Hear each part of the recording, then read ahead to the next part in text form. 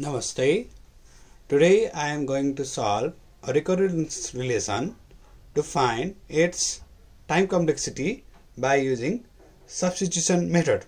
In this method, we guess a bound and use mathematical induction to prove our guess. So let us consider a recurrence relation Tn equals to 2Tn by 2 plus n. Since there is a constant in front of t, that is 2, if it is 1, we consider that is not a constant. If it is greater than 1, then we consider as a constant. If there is a constant, then we suppose the time complexity of the given recurrence relation as Tn is equals to O(n) log n. If there is not a constant, that is 1, then we suppose only Tn is equals to O log n, though n is not supposed if there is no constant. So that is Tn is less than equals to Cn log n. And we applied a mathematical induction. So applying mathematical induction,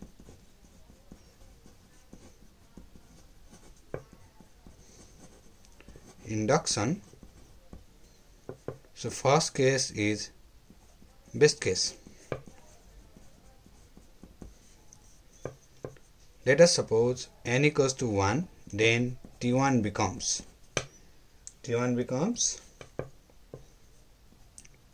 Cn log 1. It is 0, and we know that T1 is equals to 1s. So it contradicts. Which contradicts?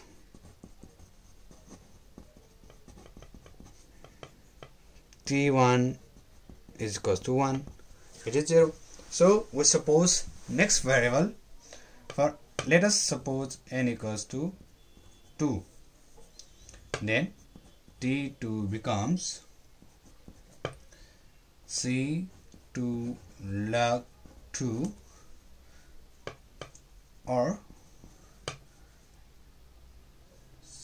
it becomes Tn is equals to 2Tn by 2. Yes. So T2, it ends is 2 by 2 plus 2 is less than equals to C2 log 2, or it is 2T1 plus 2 is less than equals to, it is C into 2, or the value of T1 is 1. Yes. So 2 into 1 plus 2 is less than equals to 2C, or 4 is less than equals to 2C, which is true, but C must be greater than equals to 2. Yes. So we suppose it as true, that is T2 is less than equals to C2 log 2. So this is the best case. Now we solve the next step to show our assumption is true. So we have to show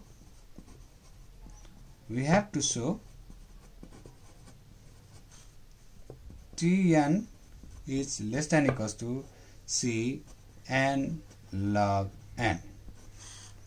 Now use the inductive step.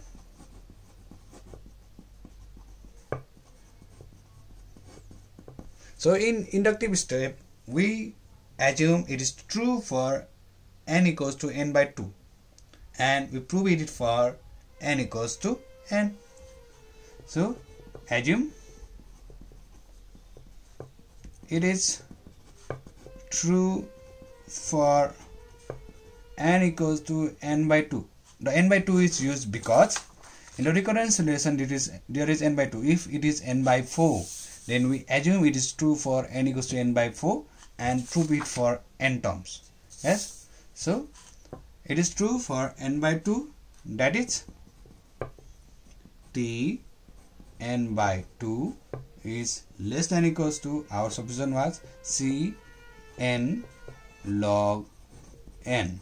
Yes, and we convert the n into n by 2, so t n by 2 is less than equals to c n by 2 log n by 2 is also true.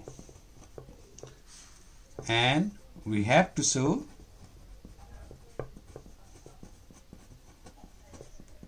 it is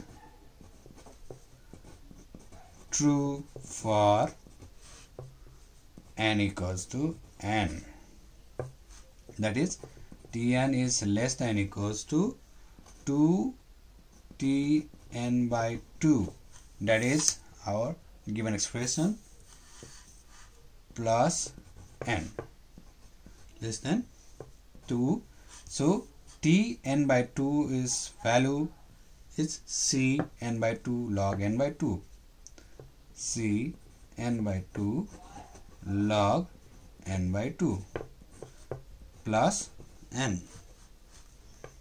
So it becomes 2c into n by 2 log n by 2 plus n, and again 2 is cancelled, so cn log n by 2 plus n. And using the log arithmetic addition and subtraction approach, that is it becomes cn log n minus cn log 2, because log x by y is equals to log x minus log y. Yes, so it becomes cn log n minus